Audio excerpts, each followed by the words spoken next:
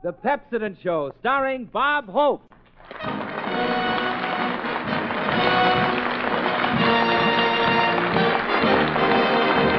Good evening to you folks. Hang up your hats and coats. Pull up a chair and shed your care. He's on the air, Bob Hope. Ah, thank you so much. Hello, here we go with our fun show. Wear a grin to get in through the wicket, where thereafter your laughter's your ticket, and smiles will last a season's pass. How do you do, ladies and gentlemen? This is Bob Hope, the fellow who helps makes Tuesday night such a swell night to go to the movies. I want to thank you folks for taking such an interest in the program. My fan mail has been so heavy these last few weeks that I had to get another cigar box. Well, Halloween is gone, and so is my house. Halloween is really for the kids. They have so much fun. They're so cute. Angels with dirty soap. They came around. They're marvelous, those kids. They come around to the house, and they send one kid up to the door, the one without the axe, and the kid looks at you. And the kid looks at you and says, treat or tricks? Then you give them some cookies, and they take your cookies and your front porch and run away. When they got through with my house, it looked like a testing ground for termites. No kidding. I had a piece of every billboard from 10 miles around. The first thing I saw when I stepped out of the house this morning was, 30 motion pictures every Thursday are your best community chest. So vote now. Even this morning, a kid came around and threw some garbage on my lawn. I said, hey, what are you doing? He said, pardon me, I forgot this last night. When I asked him why I was throwing garbage, he said, what do you think you throw at us every Tuesday night? But enough of that. I think we have a nice show here tonight that consists of... The foremost singing comedian of the motion picture world, Miss Martha Raye. And in the regular lineup, we have Skinnay Ennis and his band, 6 hits and a miss. Jerry Colonna through the courtesy of Warner Brothers. And Bob Hope through the courtesy of his landlord. That's Bill Goodwin. He gave a Halloween party last night, 25-cent cover charge. We had a nice party at Bill's place. Of course, his room is a little small. More of a closet that made good. It was so small that Bill didn't have room for pumpkins, so he cut faces in grapes.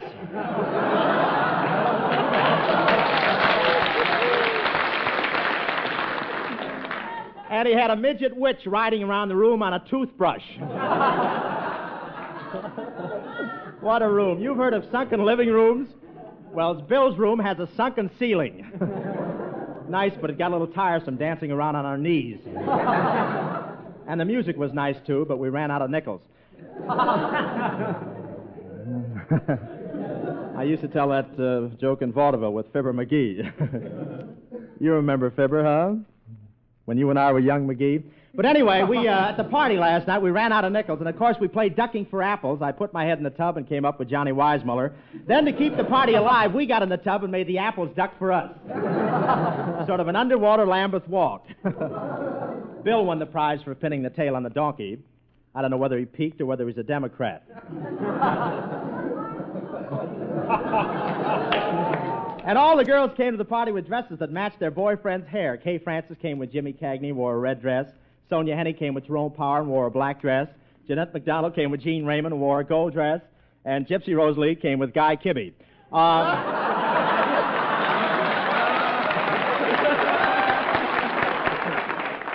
it was a swell part. Bing Crosby that was there. He was dressed cute. His suit was so loud, the Moors were wearing dark glasses. Well, I finally got that out. Marble mouth. And Jimmy Fiddler was there. Jimmy Fiddler was there, too. By midnight, he was so sleepy he could hardly keep his ears open. Say, Bob, how did you like my Halloween party? Oh, fine, Bill. What hamburger stand did the catering? You know, Bob, my girl thought you were made up as a spook. When you were eating, she said, boy, look at that goblin. Yeah.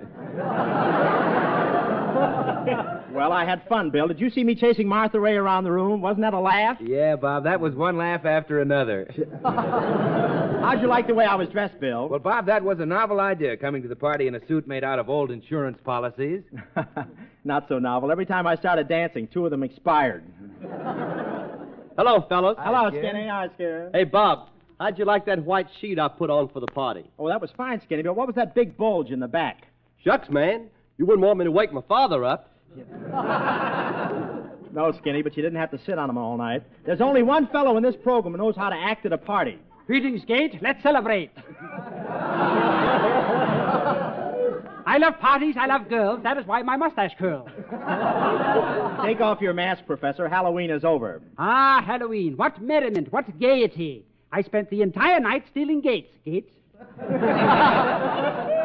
Tell me, Professor, why did you attend Goodwin's party with a frankfurter around your neck? Ah, yes. I wanted to look Halloweeny.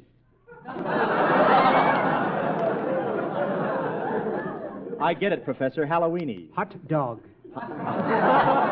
Professor, jokes like that can end my radio career. Goody. 1 minute. I smell something smoking. Is it you, Professor? Ah, yes. I bought this suit at a fire sale, and it's still burning. One of my quirks. I've always wanted a light suit.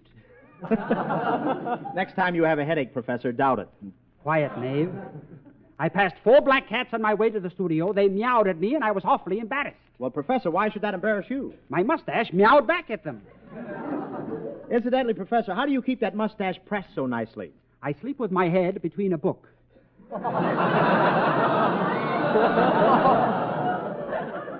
You intrigue me, Professor. Ah, Halloween. How I recalled my first Halloween party. We were ducking for ducks. For ducks? Yes, Gate. They'd already eaten the apples. In my youth, I was afflicted with a poor memory. You handled that nicely. When it was my turn to duck, I put my head under the water and forgot to take it out. Really? Days passed. Autumn vanished into the winter. The water froze into a cake of ice. The ice company came out and chopped. Chop. Chop. The next thing I knew, I was in an ice box. Time staggers on. I am now in a highball, balancing a cherry on my nose. The end. A fellow drank me down. If a fella drank you down, what are you doing here? Ah, so you're wondering too?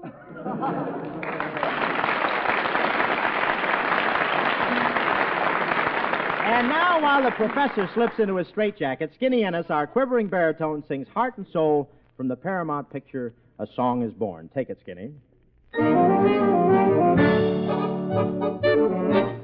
Heart and soul, I fell in love with you. Heart and soul, the way a fool would do gladly. I guess it served me right to steal a kiss in the night. Heart and soul, I longed to find romance, saw my goal, and took the fatal chance gladly. There on that night we kissed, there in the moonlit. Oh, but your lips were thrilling, much too thrilling. What in the world were they so strangely willing? Can't you see what one embrace can do? Look at me, it's got me loving you madly. That little kiss I stole cost me my heart and soul.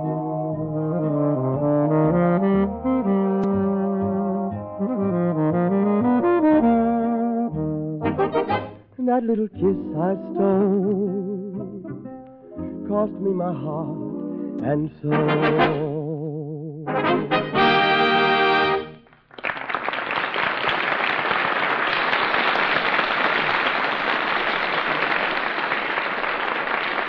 Would you like to try an interesting experiment? It really won't take more than a minute of your time. Just do this. After the broadcast tonight, stand squarely in front of a good-sized, well-lighted mirror. Next, put on your biggest and broadest smile. Yes, the very best smile in your repertoire. Then ask yourself these questions quite frankly. Am I proud of my smile? Is it bright and sparkling the way I want it to be? Is it a fetching, irresistible, magnetic sort of smile? Of course, I don't know what story your mirror will tell you, but if you're the least bit disappointed in the sparkle and gleam of your smile, I have a little tip for you. You really should try New Day Pepsodent toothpaste or powder containing irium. There's a combination that really does wonders for your smile. How? Well, you see, irium is a marvelous new cleansing agent found in Pepsodent alone of all dentifrices, which helps Pepsodent to gently brush away unsightly surface stains from tooth enamel. With these masking surface stains gone, your teeth then reveal their full natural luster, so that they shine and sparkle with all their glorious natural beauty. Furthermore, Pepsodent is safe in its action on teeth, since it contains no grit, no pumice, no drugs. Start using Pepsodent containing irium right away, and in a short time, look in your mirror for the happy results.